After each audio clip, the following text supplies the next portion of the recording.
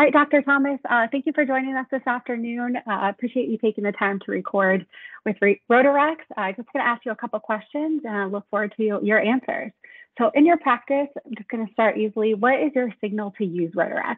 Or is there something that you're seeing in the angiogram? How do you know it's the right case?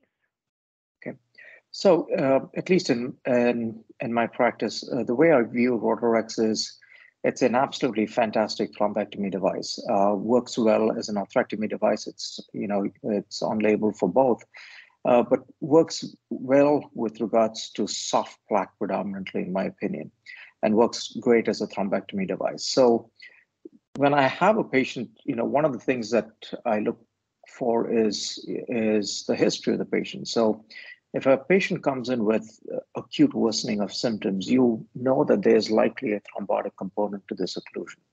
So that itself, you keep that in the back of your mind when you're dealing with an occlusion. Now, certainly there's some telltale signs of a thrombotic occlusion when you see one angiographically. And then also, the way your wire passes through a lesion tells you, to some extent, to be careful that this is possibly a thrombotic occlusion. Remember, it's a thrombotic occlusion that can, get you into trouble with regards to distal embolization. So you really want to take care of that thrombotic component of an occlusion when you're dealing with it. So, when I have that sort of history in mind, when I see, some telltale signs of thrombus or thrombotic occlusion, when I do an angiogram, the way your wire behaves, gives me an idea of when to pull the Rotarex device out. I almost always use IVUS as well, so that gives me a great idea as to, what I'm dealing with regards to, morphology of the occlusion, morphology of the plaque. And so, do I use Rotarex in every case? No, there's no one device that fits all. And so the way I do it is I pick and choose based on what we talked about, as to when I use the Rotarex. Love the Rotarex for in-stent occlusions.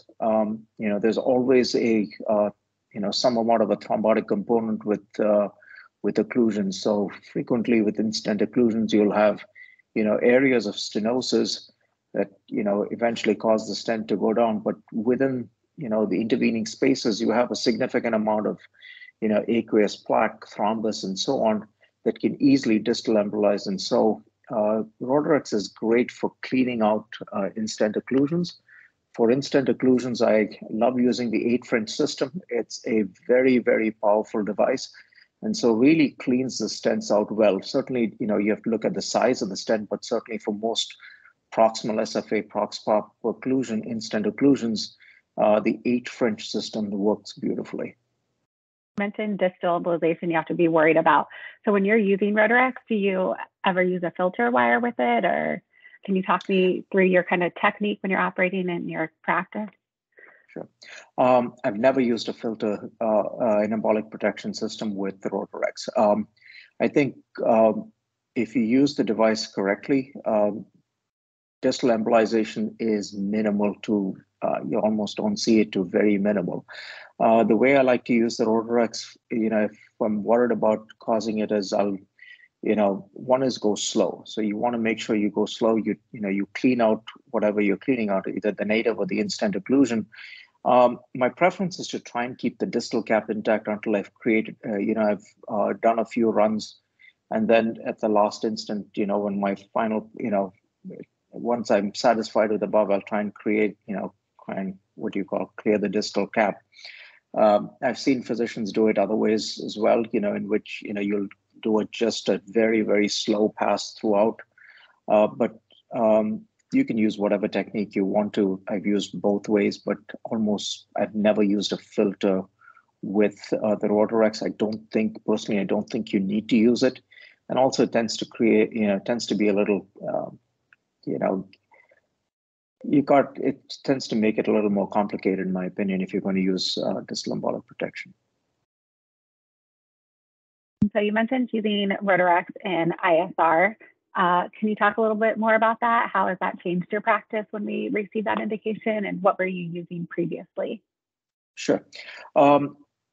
before Rotarex used a bunch of tools to clean out, occluded stents.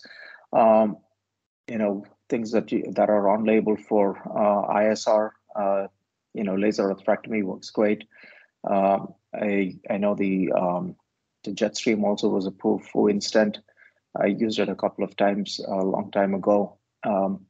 But one of the things that you're always worried about in-stent occlusions is the thrombotic component of it. So not infrequently in the past, I've used distal embolic protection, used, some sort of a thrombectomy device before that, clean out this, the thrombus component, and then use an atherectomy device on top of that to clean out the stents.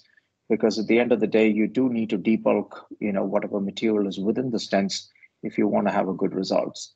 But the good thing with the Rotarex is it tends to clean out the stents very, very well on its own. So it's almost like a solo device that I've used now for in-stent occlusions. Personally, I think it works much better for occlusions, in-stent occlusions, rather than restenosis.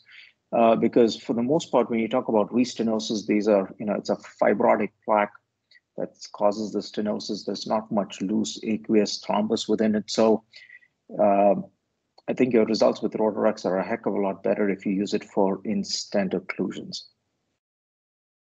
Thank you. So I want to go back to something you mentioned earlier, that not a device is one size fits all. I absolutely agree with you with that. And I think one important thing to Rotarex is knowing when not to use it. So can you talk about lesions that you would not use Rotarex in? Sure.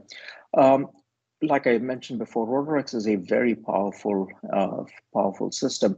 When I definitely don't like to use it for calcified lesions. The mechanism of action doesn't work for calcified lesions, especially if you've got an eccentric shelf of calcium and your wire is, moves away from that. The Rotarex is not really going to do anything for that dense calcified block of calcium, but because it's so far, pushed out towards the wall, the contralateral wall, you could get into trouble with perforations and so on. Don't use it in very small vessels. Obviously, you got to pay attention to the vessel size. So for the most part, those are the types of cases where you really want to probably stay away from using Rotarex. Perfect, thank you. Just got one more question for you. So what advice would you give to a new user who's adopting Rotarex? Okay. Number one, use it for the right morphology to start with. In my opinion, works beautiful for thrombus, soft aqueous plaque. Once you've crossed, you should have an idea as to, what is within that occlusion. Use IVUS. It'll tell you what sort of plaque morphology you have. So you don't really have to use it always for acute cases. Subacute cases, patients who, subacute occlusions within a few weeks old, Rotarex works great. When you're using it, start, go slow, let the device do the work for you. Don't just try and plow through an occlusion, let the device work. You get a lot of auditory signals that you can get back when your device is getting stuck. Pull back, let the device clear out with some amount of blood and fluid, and then, keep going. Overall, I think it works great when you use it in the right lesion morphology. Perfect, thank you. And you brought up one thing that I actually want to ask now. Can you talk a little bit more about the auditory signals that you mentioned? Sure. When you're getting stuck within something that's, a lesion, either it's calcified or fibrotic, you hear auditory deceleration. So your device, the rotating head is getting stalled in that. Pull back. You'll hear the thing system gets, revs back up again. And then approach the lesion again gently. If you feel like you're getting stuck within that thing, maybe what you can do is, just push through that tight stenotic lesion, without the Rotarex on. And then once you get to a place where it's, more of a soft occlusion and so on, turn it back on and keep going.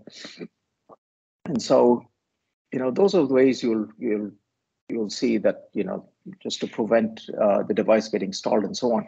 And if it gets stalled, it decouples on its own. So It's I've never had the Rotarex get stuck into a system. So, but if you pay attention to things like the auditory signals, you know that it's getting stalled, it's getting stuck, pull back, and let the device rev up again.